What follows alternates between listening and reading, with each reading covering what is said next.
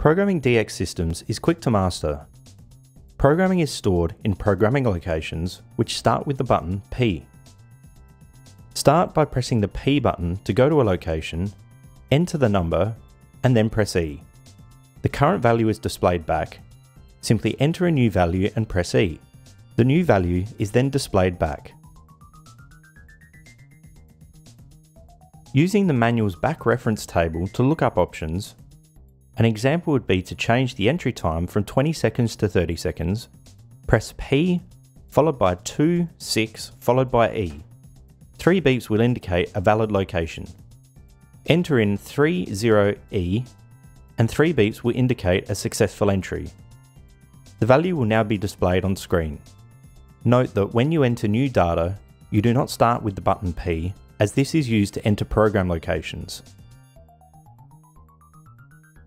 Another example, to change the siren runtime from 5 minutes to 3 minutes, press P29E. 3 beeps will indicate a valid location and the current value will be displayed. Enter 3E and 3 beeps will indicate a successful entry. 1 long beep will indicate an incorrect entry. To save any programming changes, you must exit program mode by pressing P, then E. Be sure to seal the tampers first to avoid the system going into alarm. This will exit program mode and save all your settings. If you simply power down the panel before exiting program mode, any changes will not be saved to memory and the panel will revert to the changes that were last stored.